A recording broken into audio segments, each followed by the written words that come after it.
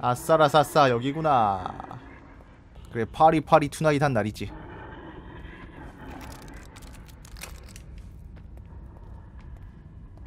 파리 투나잇.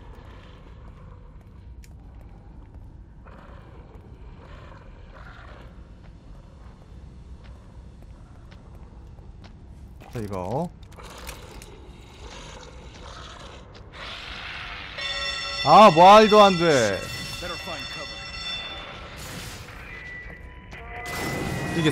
뛰겠어. 뛰어서 여기 들어가겠어. 자 그리고 널 불러 태우겠어 이 새끼야. 사람 빡치게 하지 마라.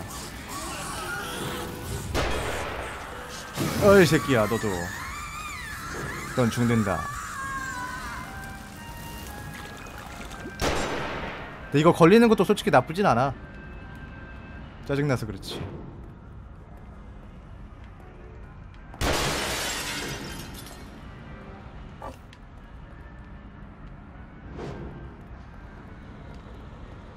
뛰어.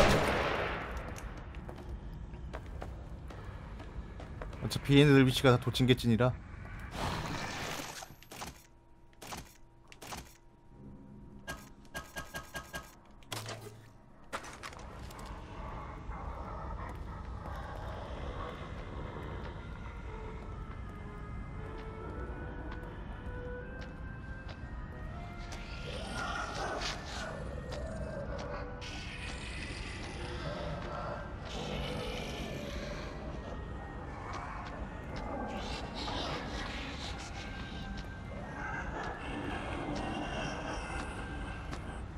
자 일단 하나 뿅 하고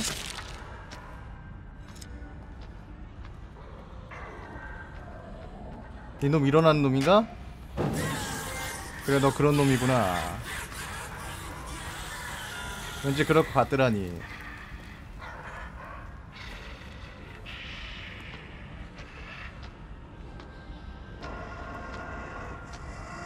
그리고 너 이거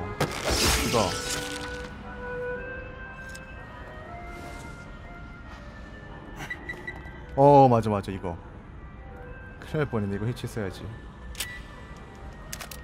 후.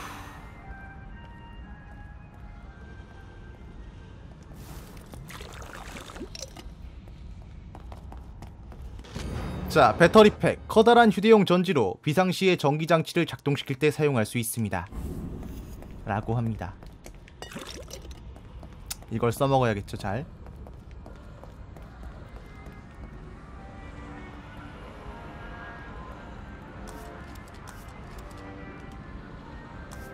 자 그리고 여기 이놈들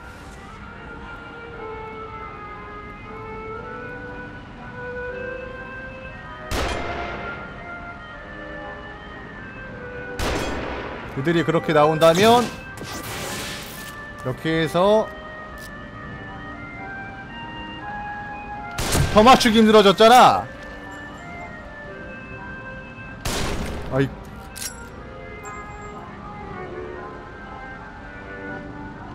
이 새끼들.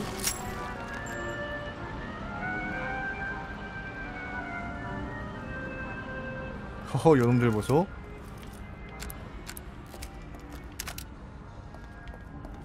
자, 아주 거지같은 경우였지만 저는 이런 상황에서도 충분히 생존할 수 있었습니다. 애들이 춤을 추네요. 네. 무엇을 상상하든 그 이상을 보게 될 것이야.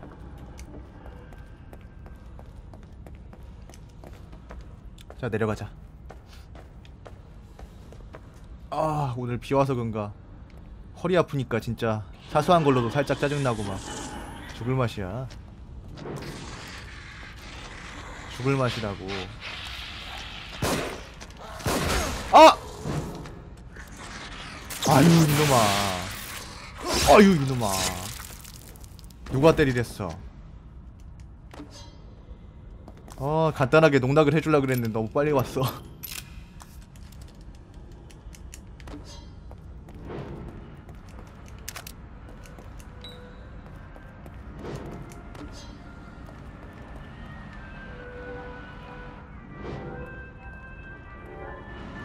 아마 이쪽에서도 적이 나올 텐데 넘어가면 그 전에 여기 있는 거 해체 좀 하고 가자. 그래. 아유. 전 지방사입니다.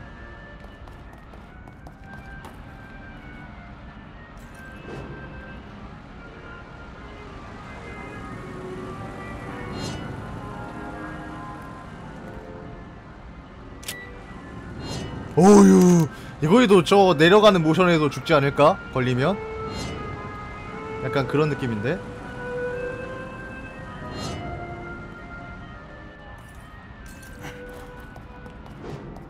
화면 이상하면 대접해보세요.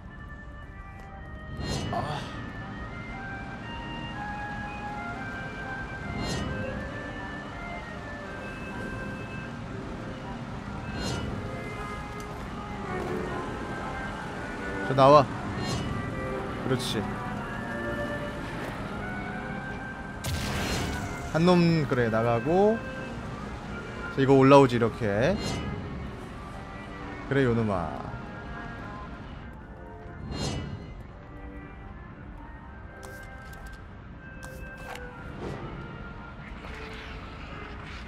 올라가려고 하면 어휴 내 왔어? 대박. 자 일어나.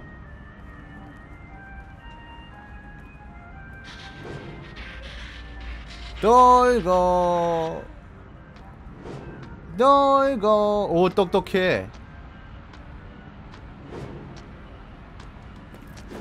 꺼져.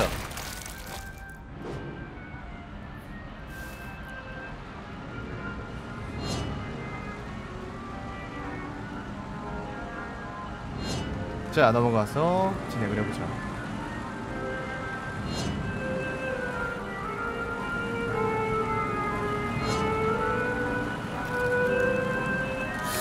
여기도 안 들키고 갈 수도 있을 것 같긴 한데 충분히.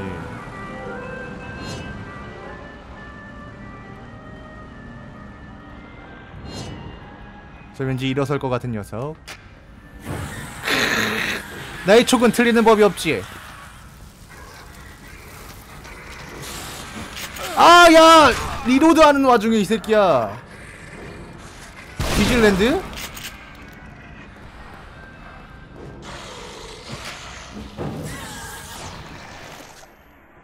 큰일났다, 큰일났다, 큰일났다. 어우, 저거 맞았으면.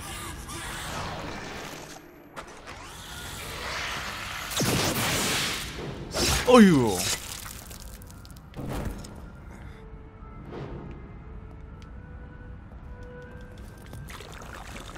큰일 날 뻔했잖니.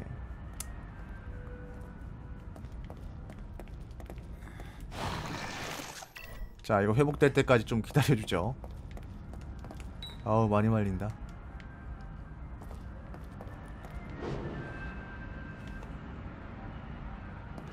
여기 가만 서서 있으면 피가 차지. 저기 눈금 있는 데까지는.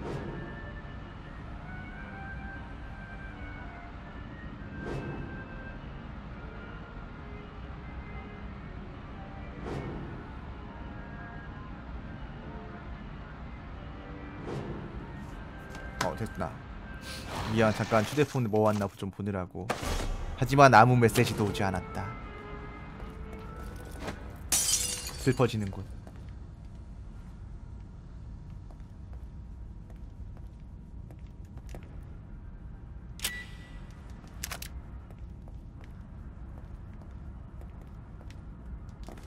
자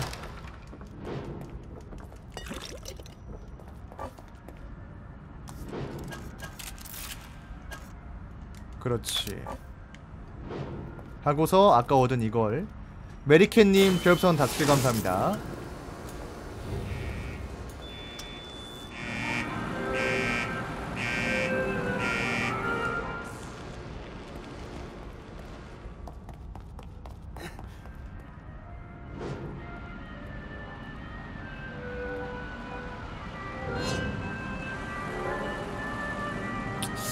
여기도 진짜 순수 은신으로만도 넘어갈 수 있을 듯한 느낌이 들긴 해. 하지만 그럴 수 있는 게 나는 아니지. 리쿠님 초콜릿 45개 감사합니다.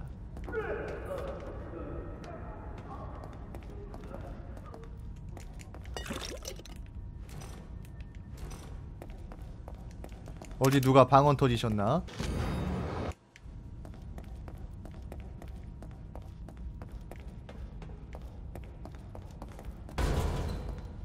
아, 여기 계신 분이 방언 터지셨구나.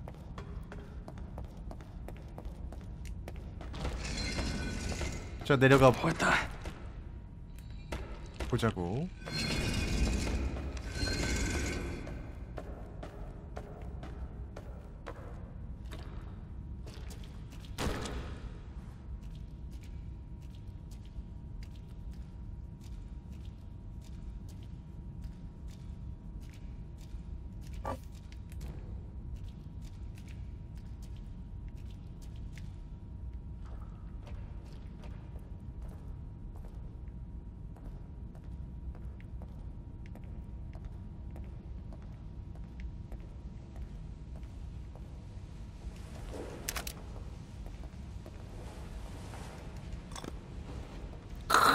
좋아, 여기도 상당히 짜증이 많이 나는 구간 중 하나인데.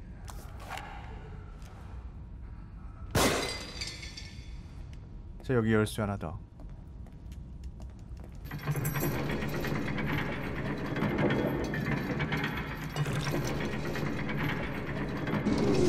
오! 와, 조금만 늦었어도 죽었겠다.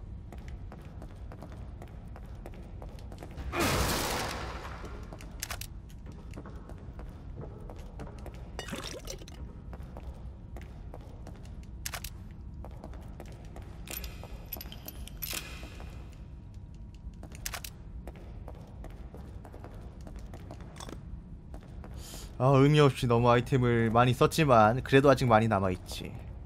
이쪽이 나중에 오는 곳이었던가? 지금은 못가. 지금 이것도 못 당겨 아직은. 자, 당겨도 반응이 없죠.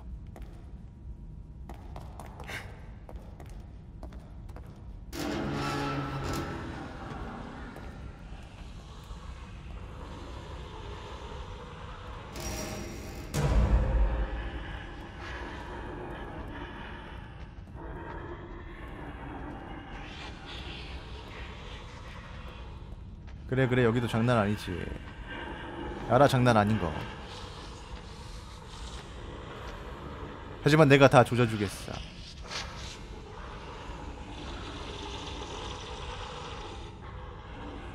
자, 빨리 돌아가.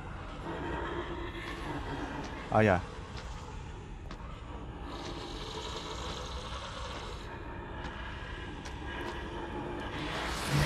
뭐야, 왜 또? 아, 왜 또? 왜 또? 들어와. 자, 파이어. 그렇지! 아, 이 맛이야, 이 맛이야, 이 맛이야. 이 맛이라고.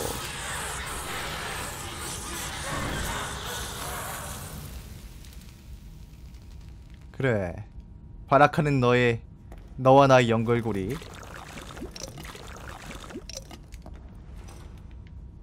이건 좀비들의 비명소리.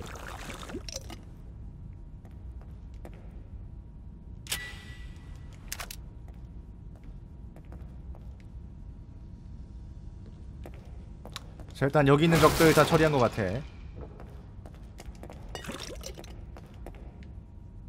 그래, 불타는 금요일 디스코 투나잇. 빠빠바빠빠빠빠빠. 이 노래는 아니잖아. 이 노래는 생일 축하 노래인데. 그래, 이 노래는 아니야.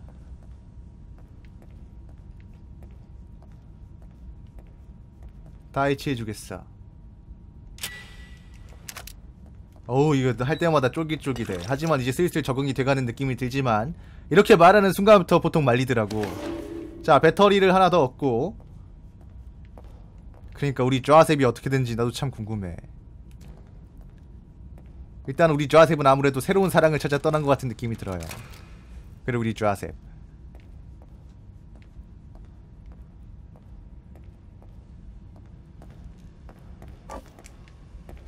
수리탄이 많아가지고 더 못 먹다니.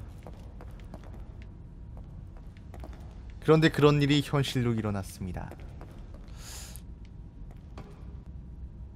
다 먹었지? 아이고 불금에 뭐하는 짓거리야.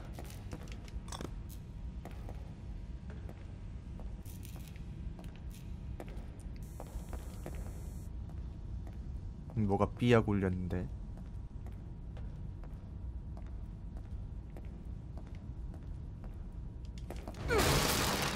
그게 암이었다고?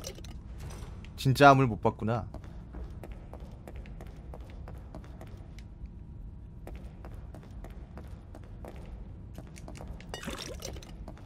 그거 뭐 몇 개 걸렸다고? 그래요, 좌셉은 안경이 본체죠. 저 여기가 좀 문제가 될 수가 있는데. 그래, 섬광을 잘 쓰고 튀면 생존의 가능성이, 쉽게 가는 가능성이 없는 건 아니야. 아예 없는 건 아닌데. 마리즈님 초콜릿 40개 감사합니다.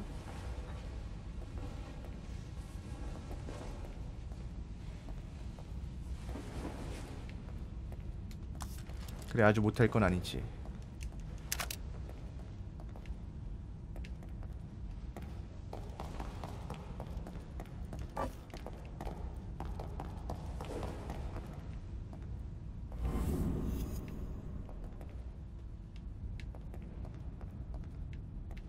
자, 이거 해체부터 하죠.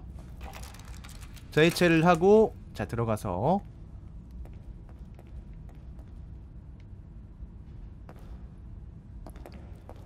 자, 여기다 배터리 팩을 끼우는 순간부터 그래, 매우 짜증이 날 거야.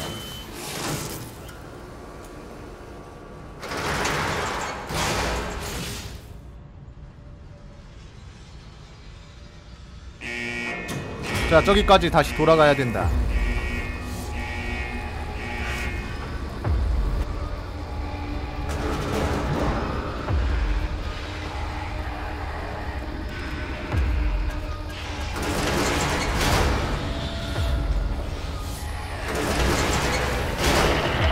자, 일단 이거 돈 당기고,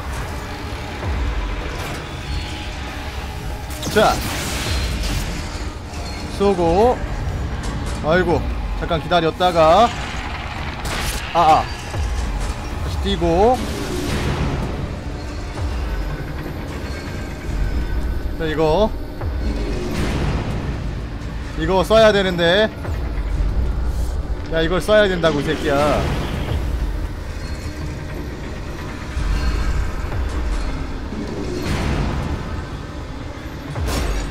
그렇지.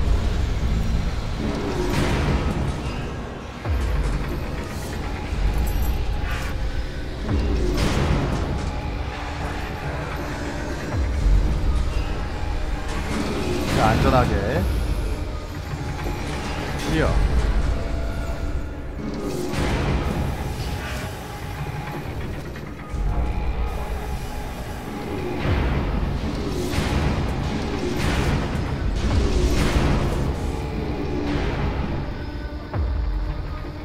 저쪽에 있는 저거 먹고 그래요. 진행을 하면 돼. 아, 안 맞을 수 있었는데 한 대 맞았어.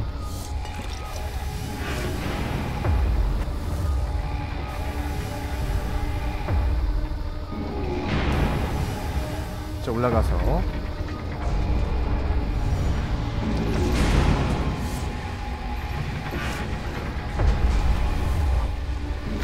진짜 폭발탄 엄청 주는데 한 개를 못 먹네.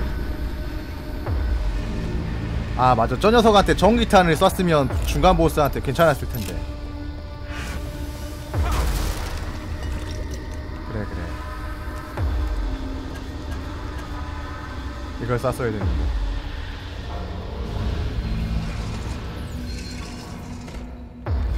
What is this place? 그래, 안 맞고 가기가 참 쉽지가 않죠. 자, 지도 조각도 왔고. 자, 불을 끄고 밑으로 떨어져 보자. 자, 또 체크 포인트.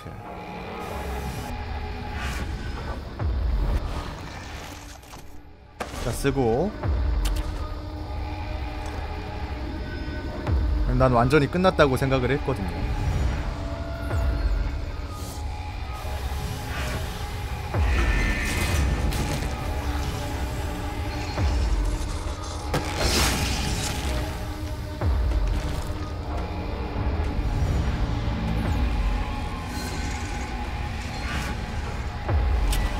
그렇지.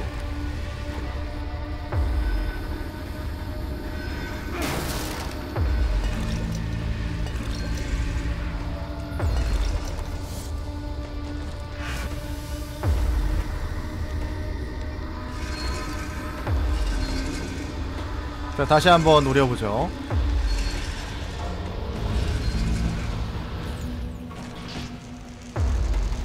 자,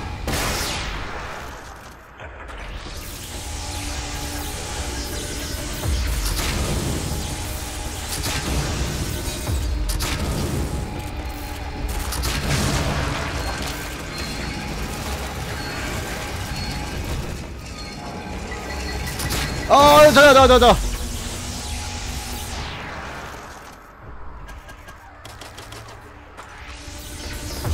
자, 하나, 둘, 셋, 넷, 파이어.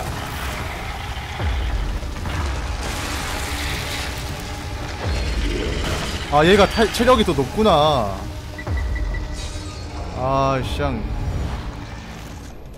아, 내 아까운 화염 어떨 거야. 어떨 거냐고. 5발짜린데 허접한 게 어디서. 좋아, 이것도 해치하고 가자.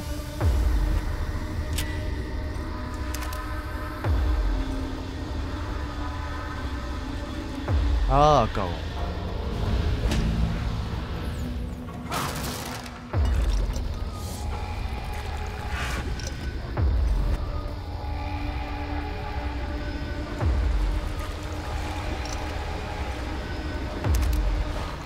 별거 아닌 녀석이었는데. 아, 그냥 불화살 5발 쭉 날렸으면 됐을 텐데. 아, 제길. 그래, 이거 또 주네. 아, 불화살을 써버렸어. 잘못 날렸어. 부품 5개짜리를 나중에 잠옷들 처리할 때 써야 되는걸. 아, 그래도 이 정도면 뭐 초회차 때보단 무난하네요. 됐지 뭐, 이 정도.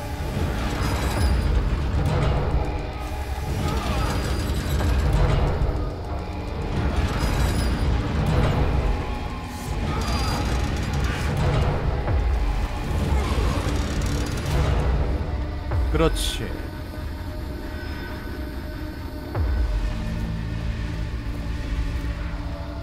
저 여기가 아마, 그렇지, 이게 있지.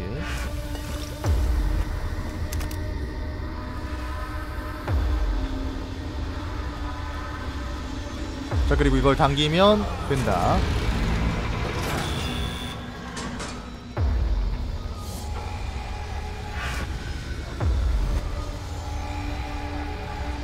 난리 가자우.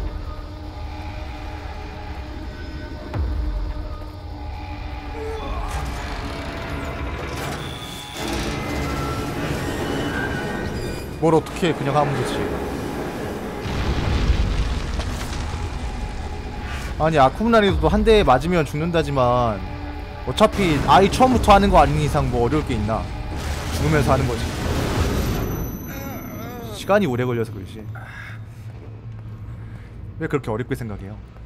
여러분들이 게임을 어려운 난이도를 못 깨는 건 오래 걸리는 게 답답해서 그냥 중간에 치트키를 써버리고 그냥 깨버리니까 그렇지. 시간이 좀 걸릴 뿐이지 누구나 다 깰 수 있어, 어려운 난이도 게임은.